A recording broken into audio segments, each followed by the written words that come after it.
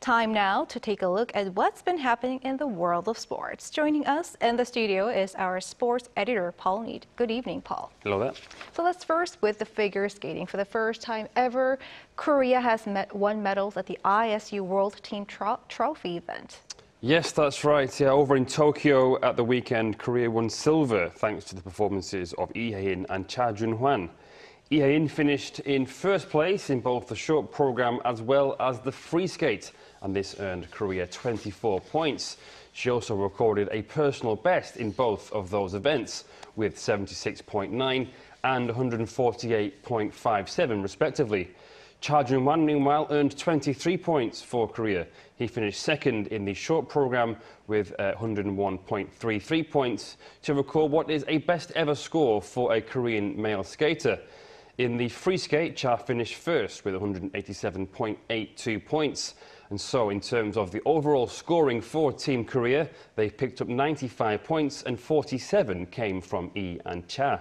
Only 4 countries had won medals in the competition before this year, those being the United States, Japan, Russia and Canada. Well, to football and the Premier League, goals for Son Heung-min and Hwang Hee-chan. Yes, that's right. For Son Heung-min, his came on Saturday and he opened the scoring for Tottenham Hotspur. It was the first time, actually, that Son had scored in consecutive matches this season. But despite taking the lead through Son, Spurs went on to lose 3-2 to Bournemouth. This leaves Spurs 3 points behind Newcastle in 4th place, who have played 1 game fewer. The two play each other this Sunday. For Hwang Hee-chan, his goal came what was his 50th Premier League appearance. He came off the bench on Saturday during Wolverhampton Wanderers' 2-0 home win over Brentford, and he made an instant impact. He replaced Pablo Sarabia in the 64th minute, and with the score at 1-0, and just 5 minutes later, he'd found the back of the net.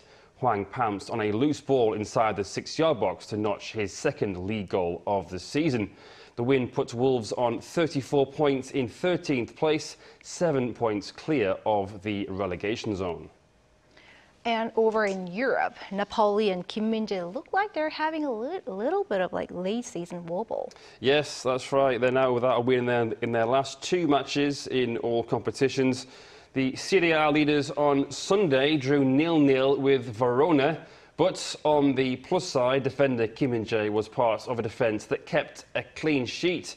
Napoli, despite drawing at home to a team in the relegation zone, sit 14 points clear at the top of the table with 8 games to go. 4 more wins will be enough to seal a first Scudetto in 33 years since the 89-90 season. And in the K-League, over the weekend, the reigning champions of Ulsan Hyundai suffered their first loss of the new season. Yes, Ulsan on Sunday lost 2-1 to Daejeon Hana Citizen. Ulsan had begun the new season with 6 wins in a row and were looking for a record equaling 7th win. Suwon Blue Wings in 1998 and Songnam in 2003 both recorded 7 wins from their first 7 matches in those seasons.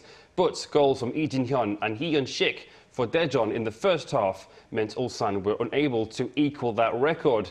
Daejeon are back in K-League 1 for the first time since 2015 and after an excellent start sit 3rd following 4 wins, 2 draws and just 1 loss. And finally to golf and the LPGA, Song Yujin came ever so close to winning a lot of championships. Yeah, so very, very close. Yeah, she was a sponsor invite as well and shocked everyone there in Hawaii, but she finished 12 under par, 276 to tie with Grace Kim of Australia and Yu Liu of China. 2nd place was sealed after a playoff which took place on the par 5 18th hole. Sung recorded a bogey while Liu was on par and Grace Kim hits a birdie for the win. For Korean-Australian Grace Kim, it was her first ever LPGA title. And Sung took part as a sponsor invitee after winning the Lotte Open in the KLPGA Tour last year. All right, Paul, thank you for the wrap-up. Thank you.